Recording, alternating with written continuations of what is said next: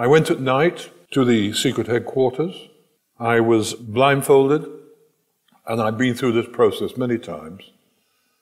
I was taken in a car. I was then put into another car with armed men in the back. I was taken to what I believe was an underground car park beneath an apartment building. And I was told to get out. There was a trapdoor in the floor. I was told to jump down. And I jumped down and was pushed across the room, and the door closed behind me. And when I took my blindfold off, I was in a tiled cell. And I realized at that point that I was no longer a negotiator. I was a captive myself. Tonight's event was very much built around Terry's remarkable story, and the hope and maybe the expectation of the audience was that somehow the science was going to come in and explain it all away. I'm afraid we're a very long way from that. I mean, exceptional people like Terry and their ability to deal with situations that very few people can, and certainly most of us would not want to face, are a real challenge for science. Science, particularly the biological sciences, tends to give us general descriptions of the average way in which a mouse reacts to things, maybe sometimes the average way in which a person reacts to things.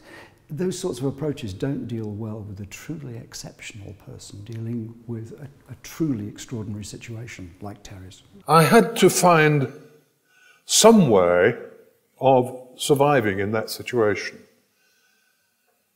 And the first thing I said was to myself, take this as an opportunity, not as a total disaster. Now is the time to take an interior journey, to get to know yourself better, to begin to explore inner regions, if you can. Of course, the brain is a part of the body. And, insofar as you need to exercise the body, you need to exercise the brain. And I was exercising the brain as best I could. I couldn't have a lot of physical exercise, which I'm not too sorry about because I've never really enjoyed it.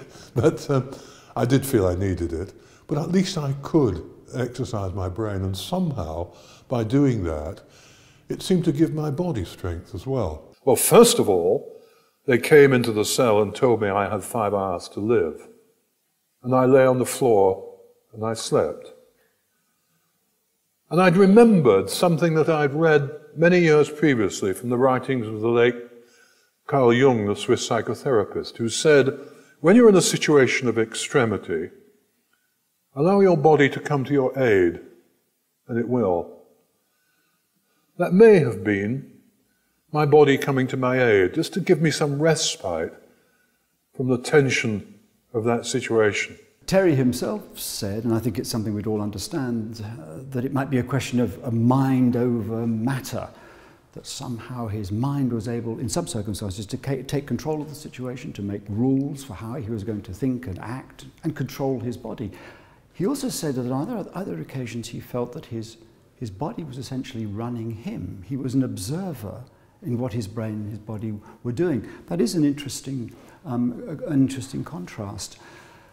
To a scientist and a physicalist, someone who thinks that all of our behavior and our actions, all of our feelings and our emotions are the product of what our brains are doing, this is really difficult to understand. The way in which we have the feeling that we, whatever we are, this entity, the helmsman that we feel we have inside our bodies who's in control, the agent, can take over, can decide what to do with its brain. That's a concept that just does not fit with our current understanding of neuroscience. We have to provide an explanation of that kind of exceptional ability to organize your mind and your mental functions so as to change the organization of your own brain. Scientific inquiry doesn't just mean being in an esoteric realm, solely for the place for academics, if you like. It's to do with our everyday life. It's to do with how we live now and how we shall live tomorrow. And somehow this festival tries to relate that and make it real for people. And I think people who came to the seminar today at least found a little bit of that. We live in a world that's full of suffering. But I think the experience has shown me that in most cases, probably not all, but in most cases, suffering need not destroy. The brain can somehow turn it, and it can be used eventually to creative end. Thank you very much.